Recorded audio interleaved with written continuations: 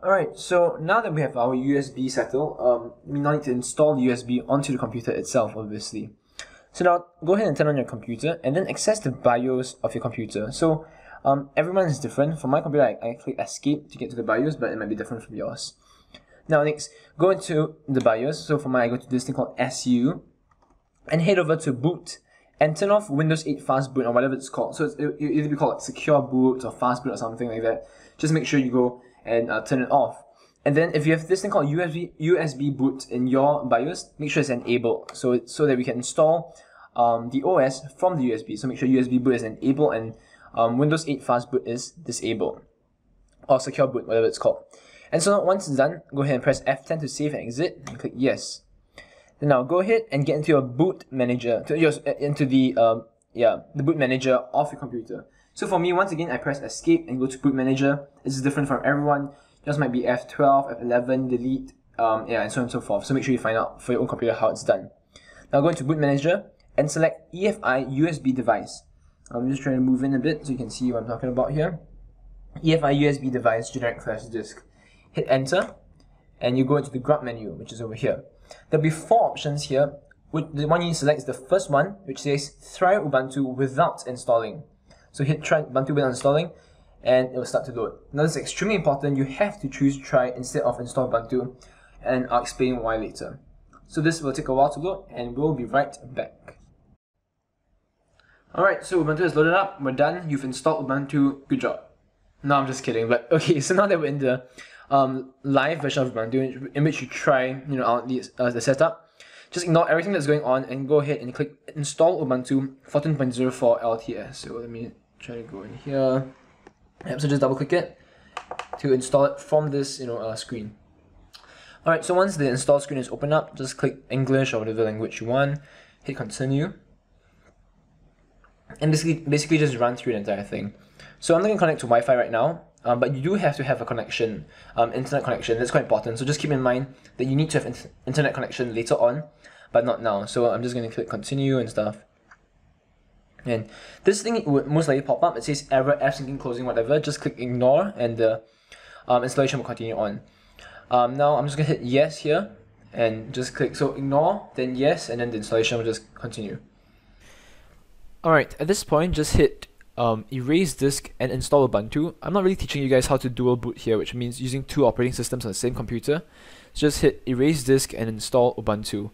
This will delete everything on your computer, so please make sure that you know what you're doing. You've backed up your files or whatever, or you don't need your files, because this will literally wipe out everything on your computer. And hit continue, and hit install now, and wait for it to load, and then click continue, just like that.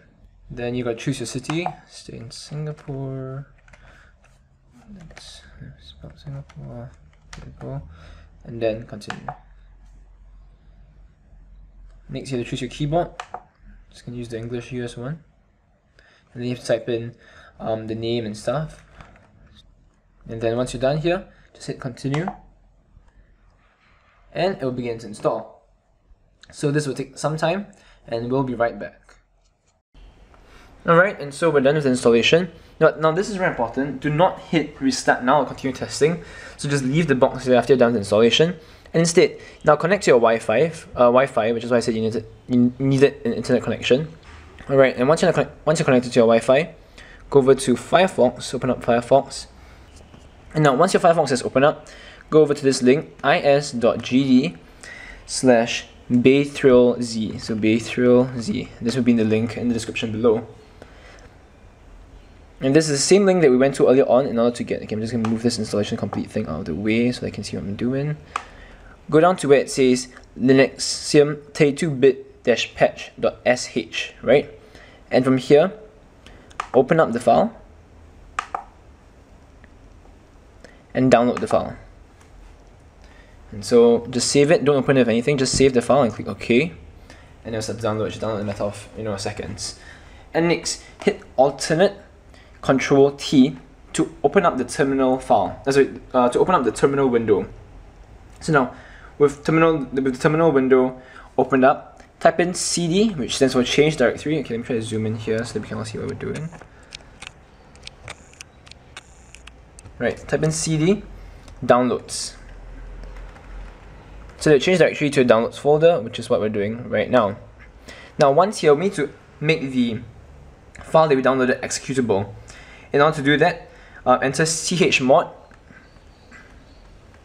700 and followed by the name of the file, which is linexium 32bit-patch.sh. So linexium, oops, what happened?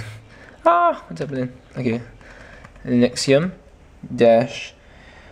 32bit-patch.sh. So hit enter, and it should nothing should happen, right? Next, we need to install it. So go up to this, as in just press the up button to to get the file name again. Erase everything here, and this time type in sudo // and just the file name. Then hit enter. It's right. Take away the 700. What is it? So there. Right, just like that, and hit enter. And it should start to install the file. And so there we go, we're done. Everything is done, everything's installed. We've changed the boot setup from 64-bit to 32-bit in order to accommodate the Baytrail processor. And so we're all good to go. Just hit restart now. Your computer should restart, and it will restart into Ubuntu with everything installed, everything working. Alright, so once you hit restart, you might encounter this error screen which just says squash fs error, blah blah blah, so on and so forth. It's fine, nothing is wrong. Just press and hold your on button to force shut your computer. Don't worry about it. And force shut your computer, and then turn it on again, and it boots into Ubuntu, no problem at all. And there we go. Welcome to Ubuntu. Fully installed, fully working. Let me show you the display for my computer's working. You just press Fn, and you can see that the brightness is decreasing, the brightness is increasing, and stuff. So fully functioning Ubuntu, Wi-Fi, everything working. Thanks for watching, guys, and have a nice day.